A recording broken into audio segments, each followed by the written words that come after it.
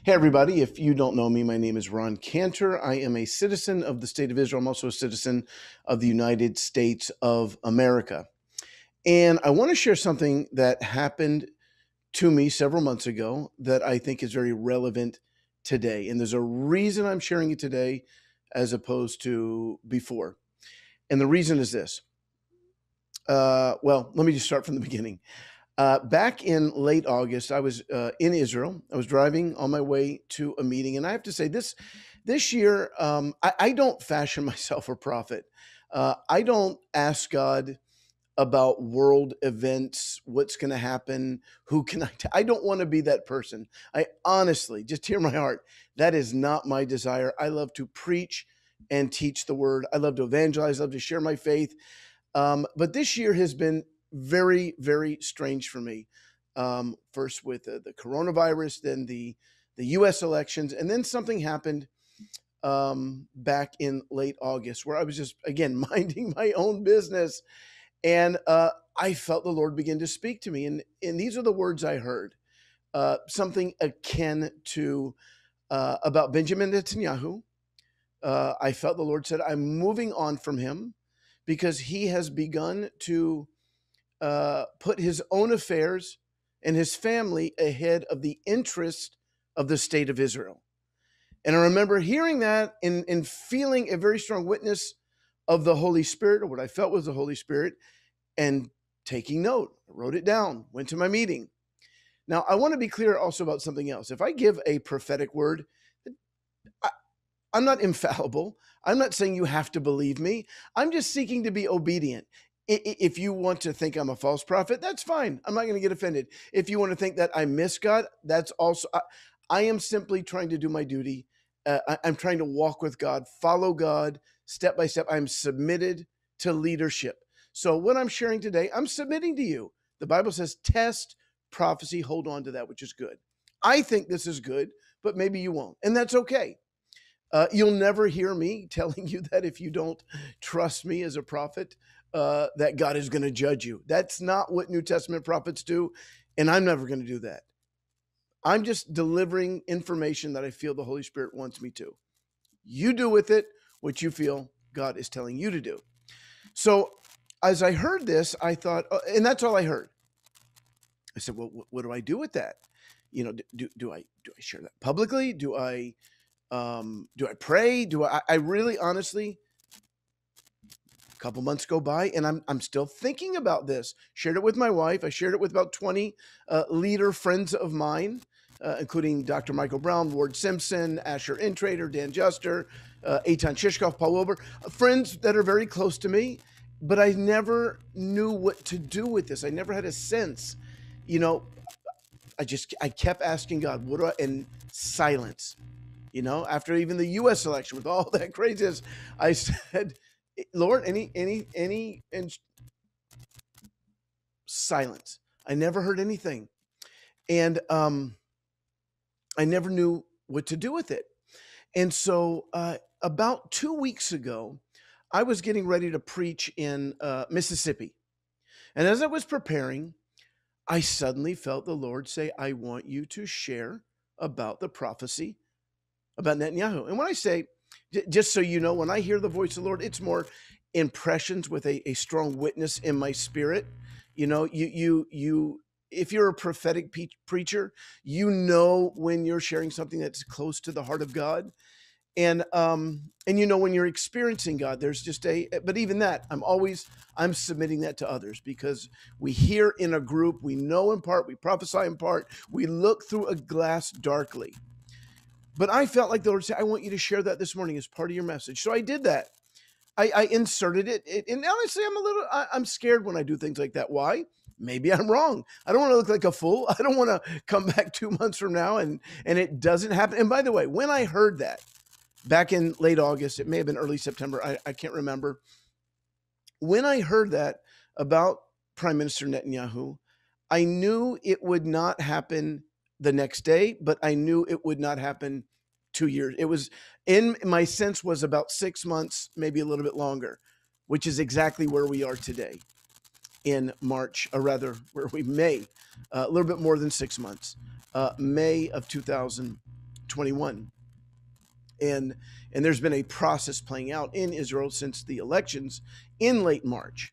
Okay, so I felt like the Lord shared with me on a couple weeks ago to share it publicly. It's the first time I've done that, and the reason I never shared it publicly, in addition to the sense that I didn't have a witness from God, was I believe prophecy has to be redemptive. There has to be a redemptive purpose. You don't just share to share. You don't predict the future to impress people. You're not a fortune teller.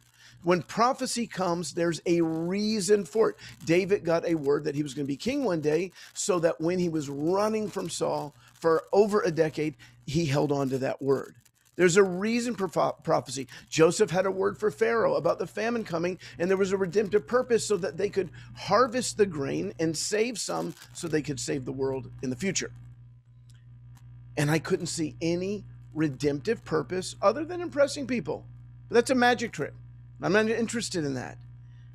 And then something happened yesterday morning. I finally, after many months, saw the redemptive purpose in this word. I was sharing 2 nights ago on Facebook, not as a prophetic voice, but as a reporter, what's happening in Israel. And here's what's happening in Israel. The mandate for Benjamin Netanyahu to form a government after these unprecedented fourth elections in 2 years. He's been unable to form a lasting coalition, well, any coalition except for the one last year, and it fell apart. And so he had 3 weeks to form a coalition. He couldn't do it. And midnight 2 nights ago, he had to return that mandate back to the president of Israel. And then the expectation, and then it did happen this way, he would then turn to Yair Lapid to try and form a government. If he forms a government, obviously, Netanyahu would no longer be prime minister. Would it be the end of the Netanyahu era? I don't know. But something happened in the midst of that. I'm just sharing the news that I didn't realize it till the next morning, but something happened.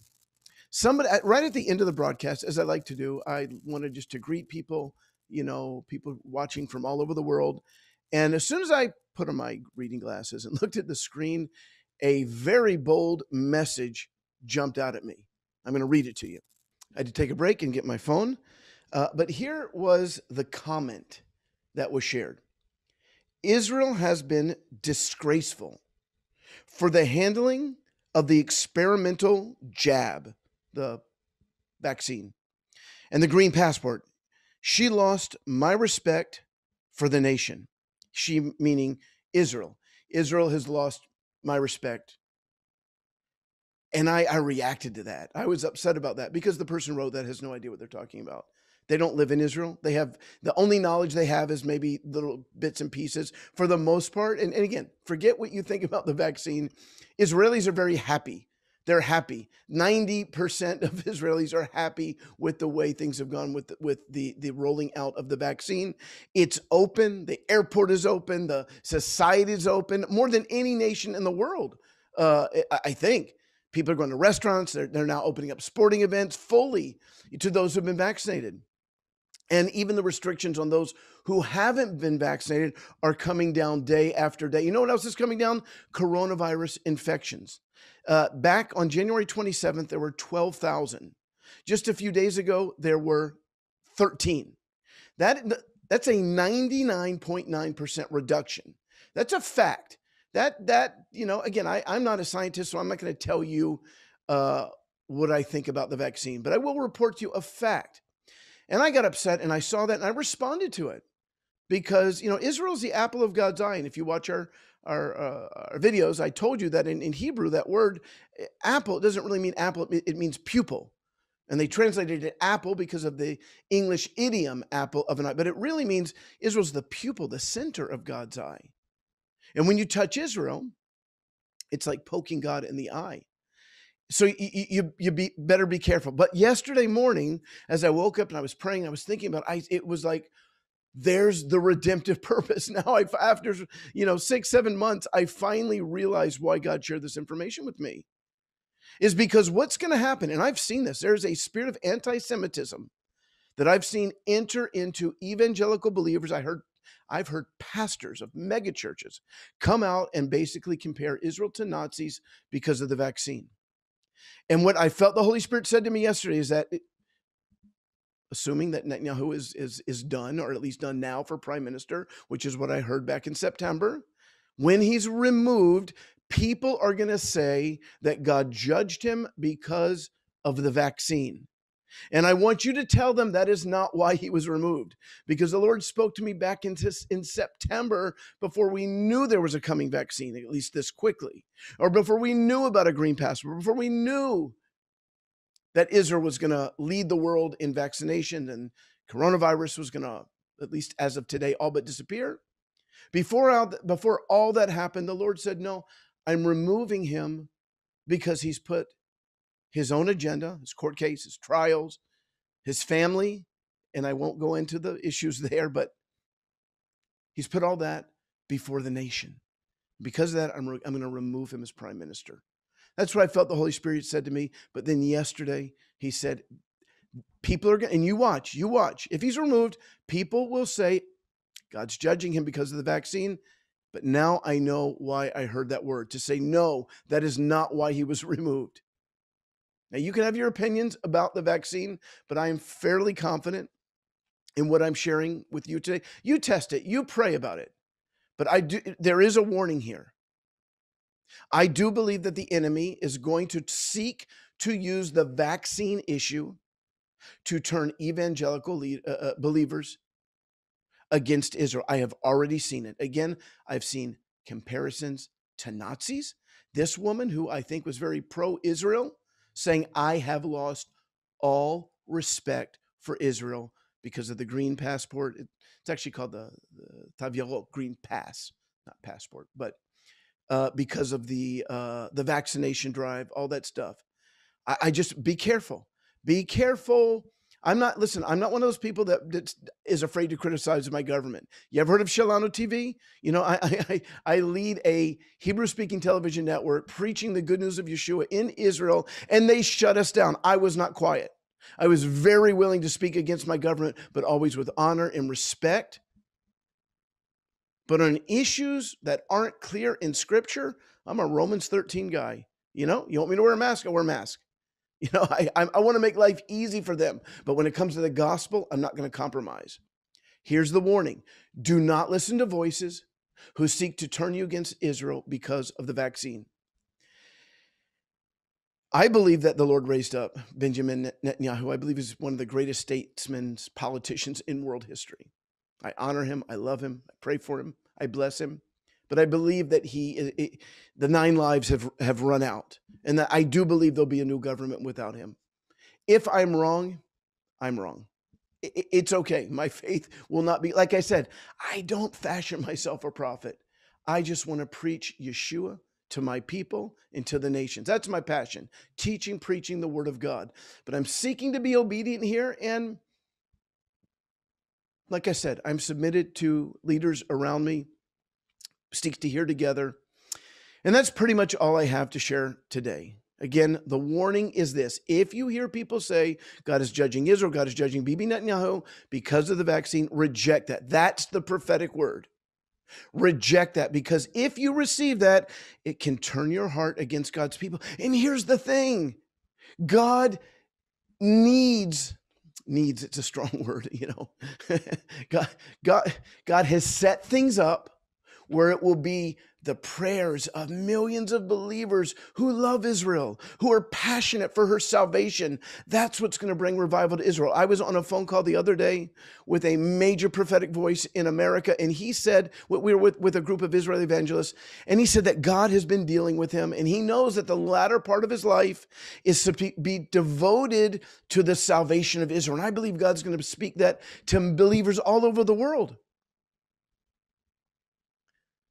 Because God's creating that womb of intercession to birth revival in Israel. And that revival in Israel is connected to the salvation of the world, to the greater riches revival that will take place in the nations, Romans 11, verse 12. Life from the dead, Romans 11, 15. None of that can happen without an awakening in Israel. And the enemy knows that. So what he's going to seek to do is turn believe. Again, I saw pro-Israel evangelical leaders.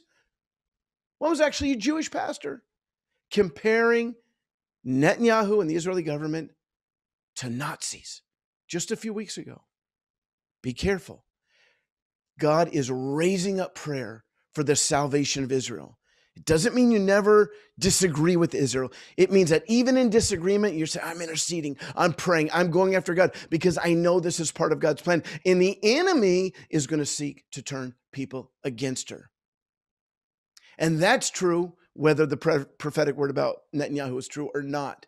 That is truth, that God is raising up watchmen on the walls of Jerusalem from all over the world that are going to be passionate, fasting and praying for the salvation of Israel. And the enemy is going to look for any way he can to stop that. And one way is to sow seeds of discord by getting people to believe that God has judged Bibi and the Israeli government because of the Green Pass and the vaccination. So that's about it. God bless you. We love you. And we will talk to you soon. Shalom.